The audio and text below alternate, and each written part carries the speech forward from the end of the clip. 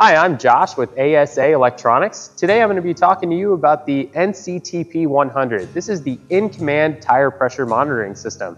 This allows you to monitor your tire pressure and temperatures on your phone remotely. The NCTP100 comes with 4 sensors, a Bluetooth repeater, and the hardware needed to install this product. By the way, optional, however, it is recommended to be installed in RVs and fifth wheel applications.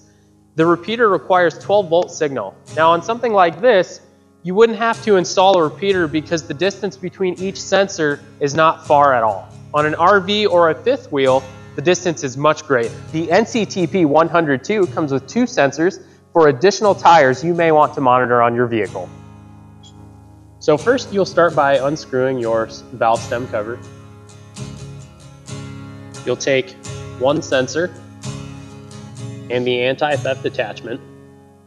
You'll put the anti-theft attachment on, like so, and you'll turn it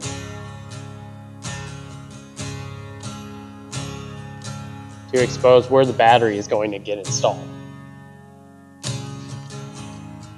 You'll take the battery and you'll slide it here.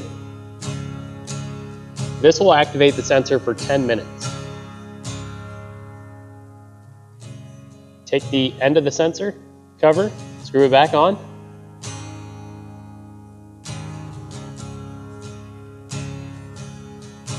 You're going to put the locking nut on the valve stem.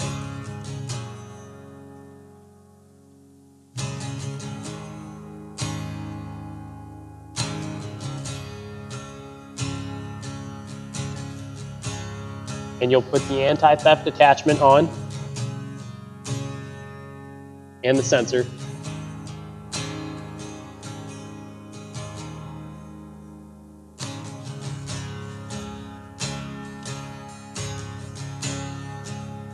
You'll take your wrench and screw the nut to the sensor.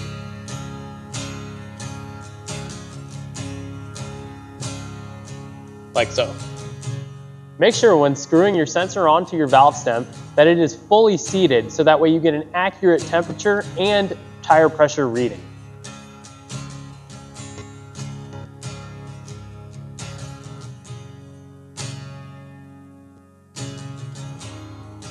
Once you get the app installed, you will accept a user agreement as well as some notification settings. In the app, you're going to add a vehicle. Once you do this, you will be asked how many tires you're looking to monitor. There are a couple options to pair.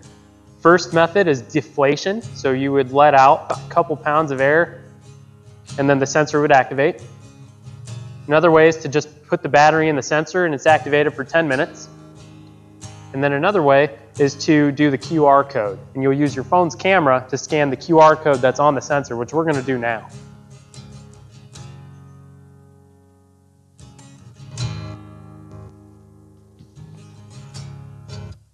Once you do the QR codes with your phone, you can then hit the home button and all of your pressures will be listed there. Since this took us more than a couple minutes, the sensors are not all active right now because they're only active for 10 minutes after putting the battery in. The sensors reactivate once you begin moving. So we'll need to begin moving, that way we can see what the pressures are on our phone. All right, we're in the car now, so just keep in mind these sensors will activate once you begin moving. Typically the sensors are fully active after 20 miles an hour.